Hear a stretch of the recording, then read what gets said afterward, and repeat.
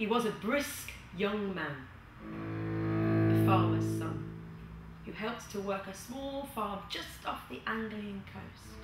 And he loved this farm, a farm he'd inherit himself one day. He loved the pale, crumbly soil that broke beneath the blade of his spade.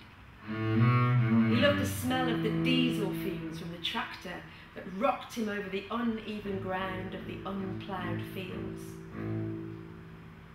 And one day, in late summer, the sun beating down on his back, he was out in a meadow, cutting the hay. And he was cutting it in the old style, with scythe and reaping hook, just for the pleasure of the sweat on his back and the smell of the cut stalks. And as he worked, a large black bird, a crow, uncommonly large it was, swooped right down and landed a few feet from where he was cutting.